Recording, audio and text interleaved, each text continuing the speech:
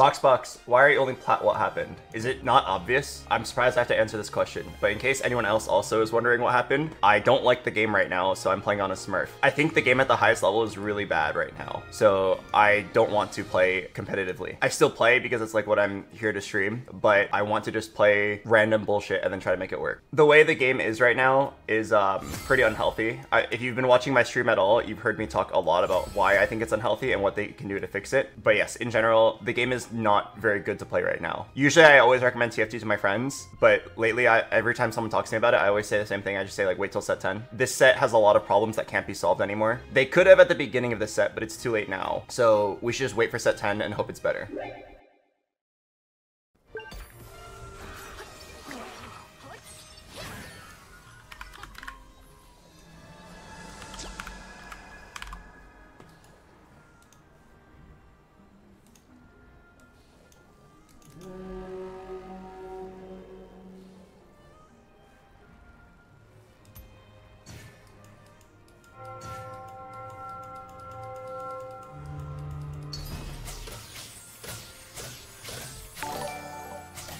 Hello, Salty 1231238139481.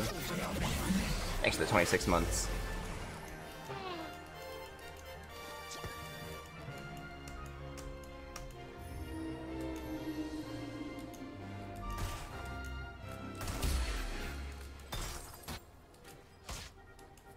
Karma?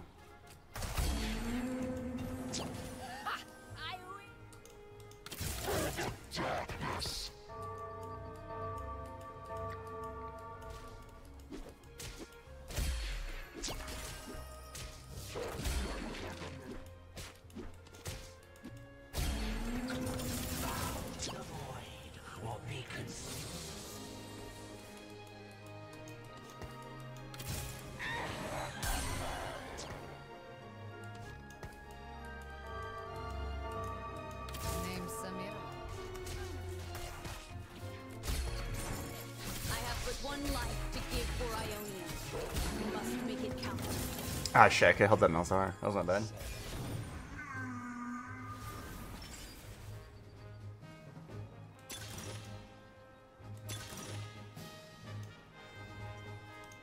Alright.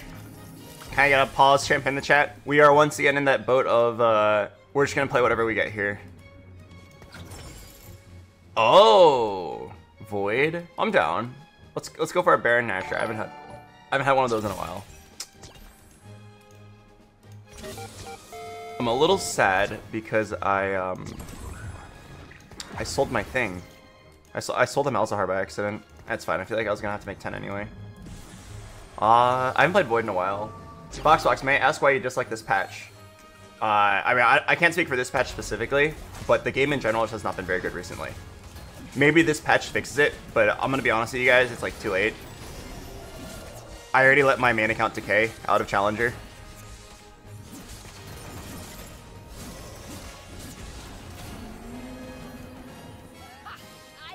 But basically, the general complaints about the set that me and many other people have are that you kind of just like, your best play is almost always just force a line on 2-1. Lock in a hero augment.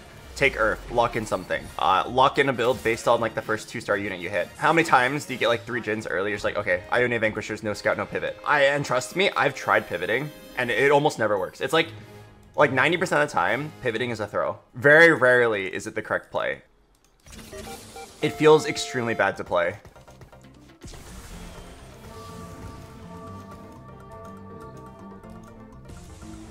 Yeah, like, Flex play is like kind of dead now. Why do you think that is? It's because Legends exacerbate any imbalances. There are too many ridiculously strong combos, and not enough, like, reasonable combos. This is because, like, they missed the mark on balance. So, in previous sets, if you were going for a certain carry and had good items for them, you could fail to hit the carry, but then you hit a different carry where the items kind of transfer over, and then you could play that instead. And that's just, you know, flex play. That's good play.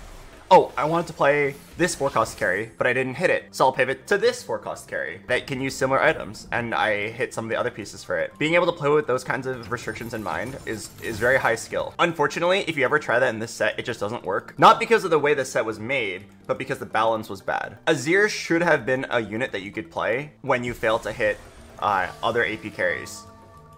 He's a good flexible 4-cost carry whose synergies link up with a lot of other good units like Nasus and Jarvan. But yeah, as it is right now, if you try to pivot, it's almost always the wrong play. You just get f***ed if you do.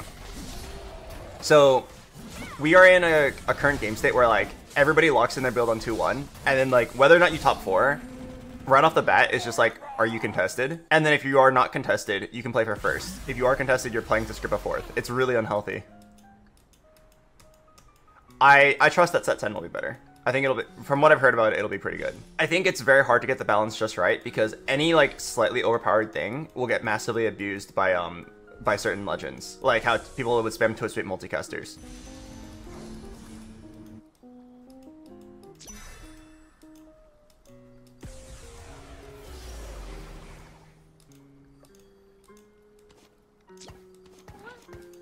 Whatever level here, am I a psycho?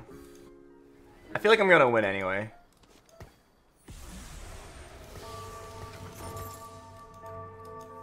Oh, I just realized. I should have played this Renekton.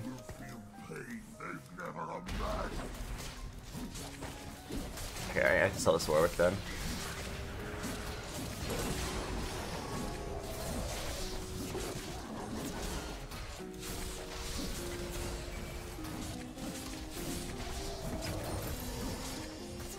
Do you think this set is still better than the last 4? I think set 9 was really good. Set 9 was pretty good. 9.5 they missed the mark on balance.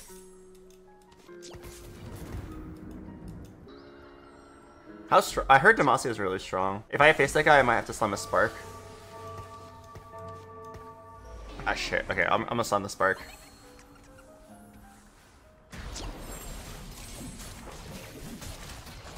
Please don't lose this. If I lose this, like, suddenly I'm playing for a fourth. This streak matters so much. Come on, Nashers, Samira 1.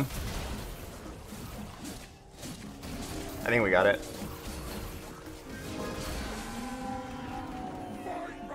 Do you prefer this set over the 8-cost dragons? No, I actually kind of like that one.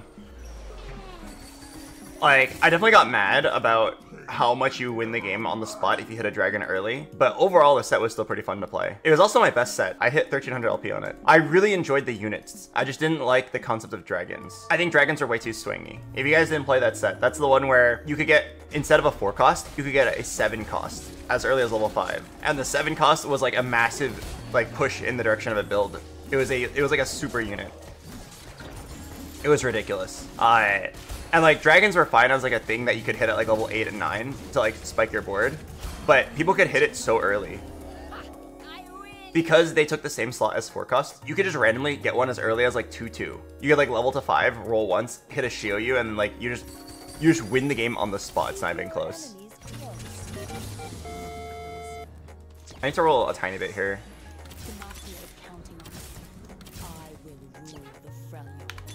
I need a good 2-star.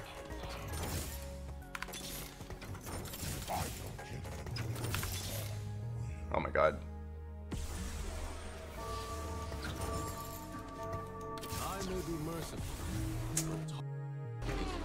I did not hit a good 2-star.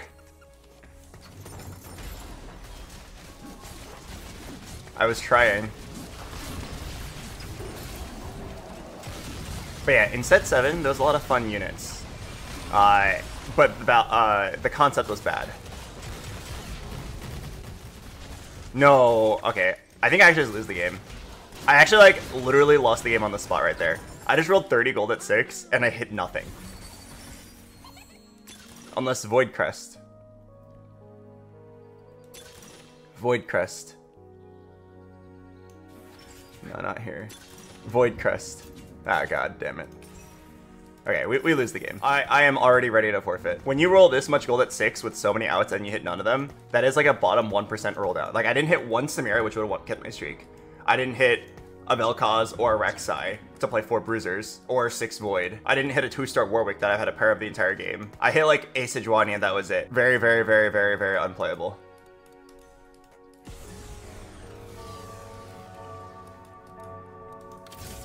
We just lose. I take Shoplifting and then I pray that I can make it to level 8 and hit a Bel'Veth early, and that's it. That's all I can do here.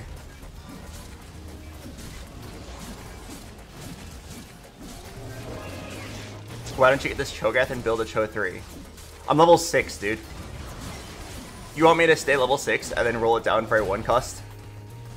I wouldn't be surprised if even if I rolled the entire game, I wouldn't hit it. We take Shoplifting to fix the fact that we lost our streak, but we're just playing a gold augment down now. I think what we do here is I go 7 and then I roll it down, and if we miss, I think I just forfeit.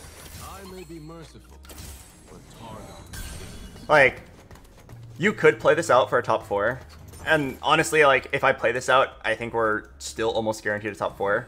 But I have no interest in playing for a top 4. I want to play for our first, and that's it. My current thoughts on TFT are just like, I'm just going to try to force something fun and woke. And if that fails, then I'll just give up and move on to the next game. I used to like enjoy like salvaging an 8th to a 6th or a 6th to a 4th. But now I'm only here for the tubers.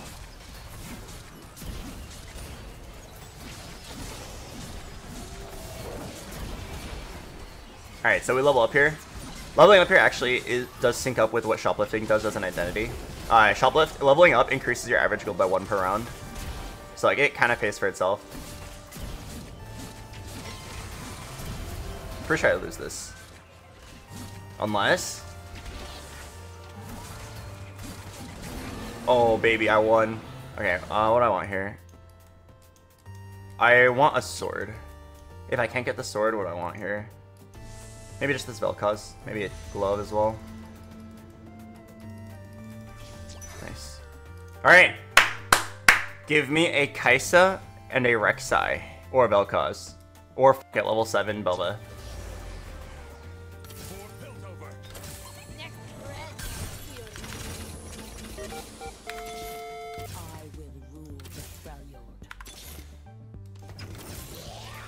Okay.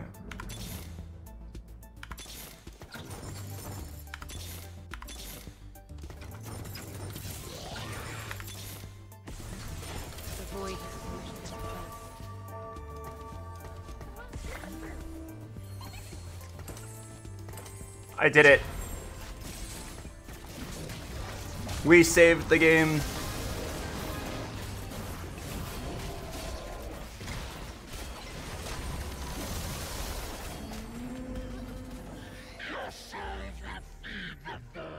Do you need 2 Speds for Baron? No, you used to go 8 and hit Bel'Veth. It's not a very flexible build. You play all Void, and then you just like get 1 flex spot, and that's it.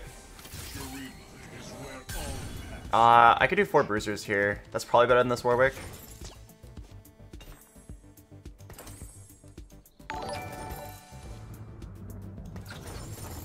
I'll bottom 4. Why are the fake hero augments even in the game, TBH? I mean, they're not bad. I kind of like them. I enjoy playing the boss. Full hero augments is really unhealthy. I think the partial ones is fine. Like, it's never overwhelming when someone else hits a hero augment, and it's pretty fun when you're the one who hits it. But there's definitely like a big issue in the game with like, oh, I'm playing this build, so only these augments are good for me, and you just like hope that you hit those augments. Like a lot of times, like you see what I'm doing this game. Even if I were on my challenger account, this would be my best play. Oh, I got Void Crest. Let's just force Void the whole game, right? So then now I'm just praying. Now I'm just praying the rest of the game that I get augments that line up with what Void is as an identity. Like, if I manage to hit the augment named Void Crest, suddenly like my average placing goes up by like 3. And like hitting an augment is something entirely outside of your control. The only thing you can do to increase your odds of hitting an augment is to like play Poro and get with this do 1 extra augment. That's why I find it so frustrating.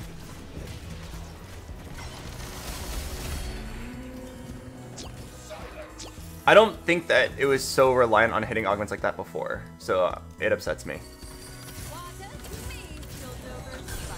Okay, so 22 is kind of crazy. Alright, I go 8, I throw in a Tarek or any challenger, and then I just chill for a while, and then I shoplifting my way. I'm pretty sure I just go 9 and try to cap out my board. I'm pretty sure the win con here is just like get a Belveth 2 and have like an Ari 2.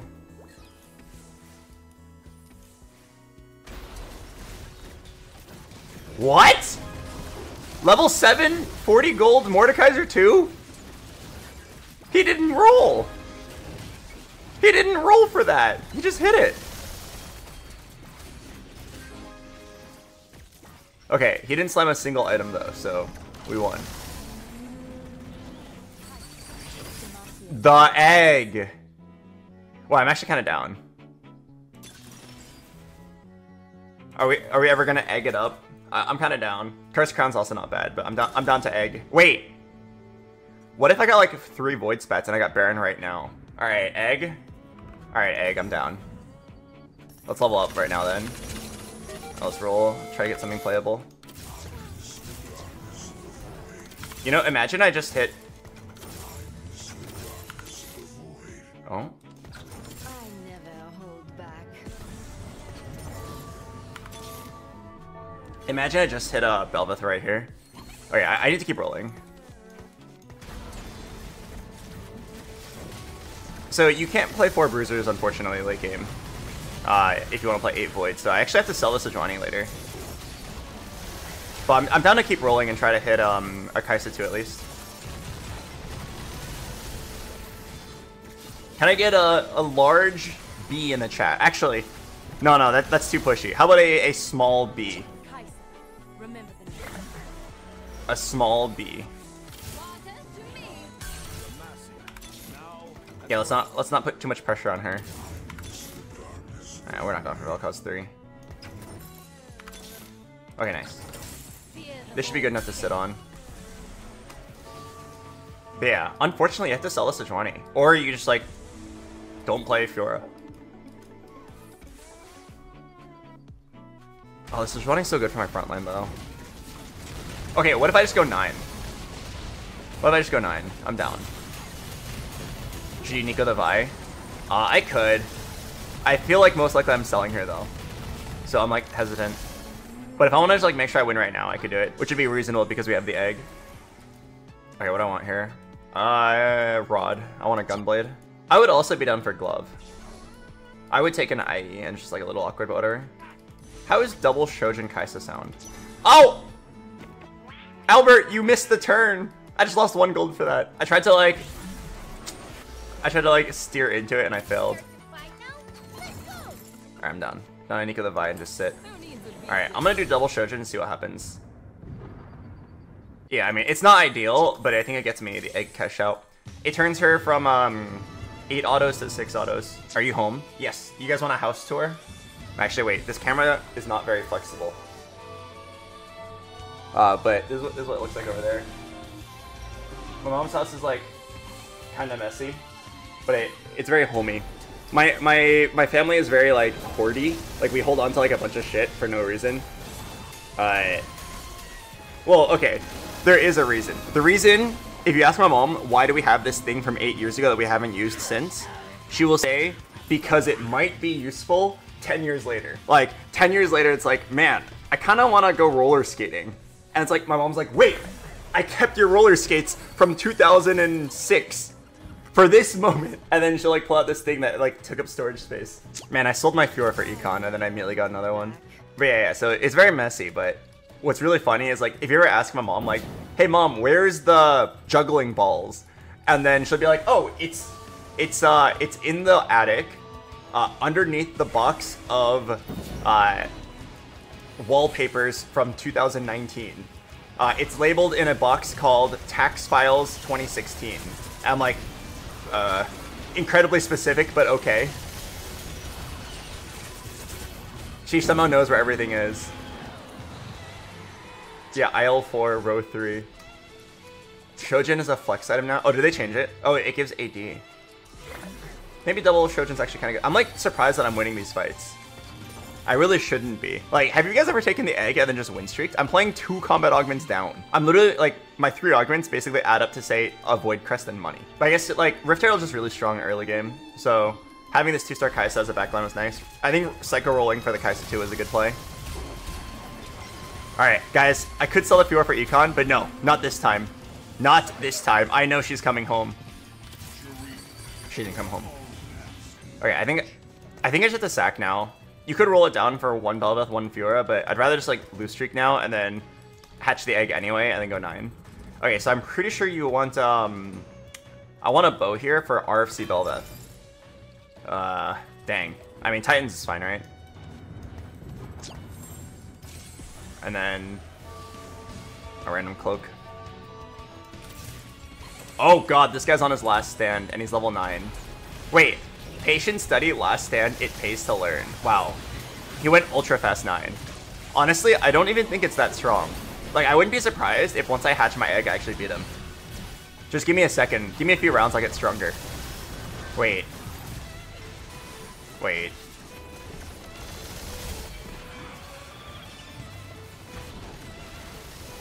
Wait a second. That was his last stand. Well, I hatched my egg. Fawn, level 9. Wow, look at these items. Pretty good Bel'Veth items. Alright, I'm a Psycho. Let's level to 9 right now. I've got Shoplifting, and then I roll once, hit Bel'Veth, the crowd goes poggers. Roll once, hit Bel'Veth, and the crowd goes roll once and hit Bel'Veth, and the crowd goes... Roll once and hit...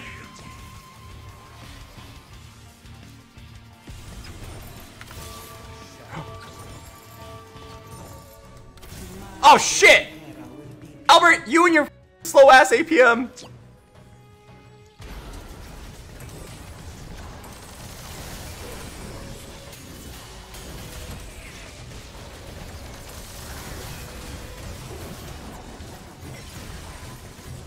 I even put in the wrong unit.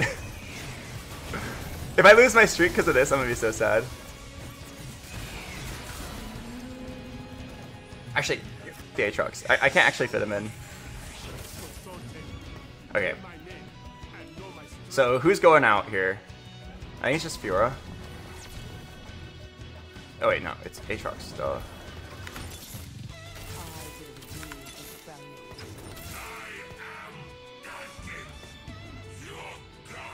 Oh wait, I just realized. I'm pretty sure you're supposed to sell...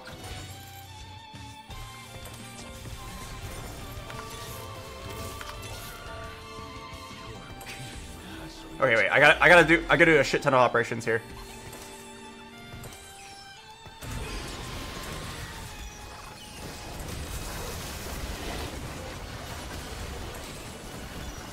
Okay. Whew. Dizzy, but we got it. This is definitely like a better endgame cap. Sell your Sejuani, sell your Vi. It's weaker right now, but once you eventually cap out by 2-starring all your legendaries, this is stupidly strong. I don't know if the Shojo was supposed to go on Vel'Koz, but I got Dizzy. Well, I mean, who else could have gone on here, right? Not really a Bel'Veth. I might rebuild the Fiora and move items to Aatrox. I want a Bel'Veth item here. Hodge. I guess it's just a Warmogs. I need a BT for this Bel'Veth. I mean, this Hodge will maybe do.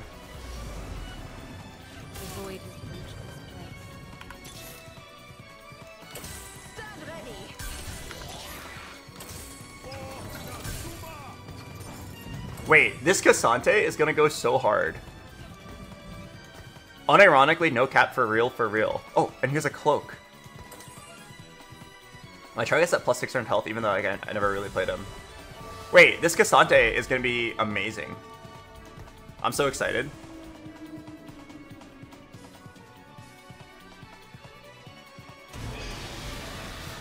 Wow, that's actually crazy. I'm playing 8 Void, but I actually have so many carries. Fiora functions as a carry, Aatrox functions, Kaisa does, even Vel'Koz a little bit. And then we've got a random 2-star Cassante. Like, how can you beat this? Oh, Carl C. Thanks for the prime. Maybe if I like econ a bit, I can maybe 3-star something. Crown the Malzahar? Oh yeah, I'm down. He's a king. Alright, what are you guys cooking? 6 Vanquishers, Karma 3. That's a very interesting build to reroll for. Also, Jeweled Gauntlet is a horrible slam once you already have a Vanquisher emblem.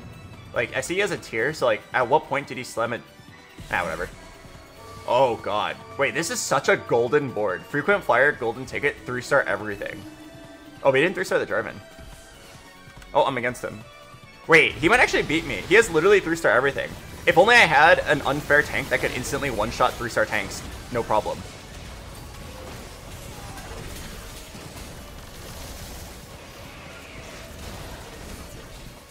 God, Casante's so unfair.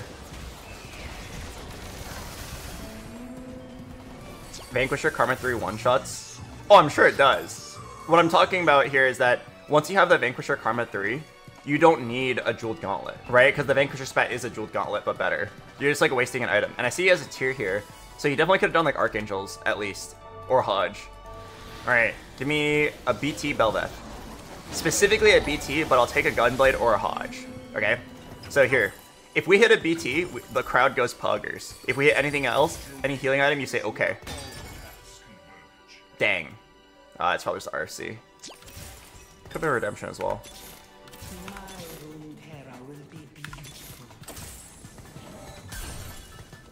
Alright, I'm gonna aim for a 3-star something, so I'm gonna try to econ up. Where shall I aim? Oh, you guys ready for this play? You're not ready for this. If I put my Cassante right here specifically, I think he's gonna do something illegal. Eyes on Cassante and where he's going to go. So I want him to hit the Gangplank. So first, let's have you hit the Alawi. And then you go straight to the back line, and he's dead. Where's my team? Wait, it's actually very close. Oh my god. I almost lost that. Oh? Wait, I'm getting excited. Why didn't you build a QSS for your Belveth?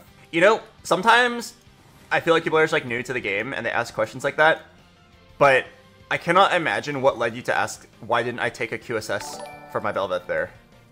Let me also zoom in on the Belveth for you. My RFC QSS Belveth.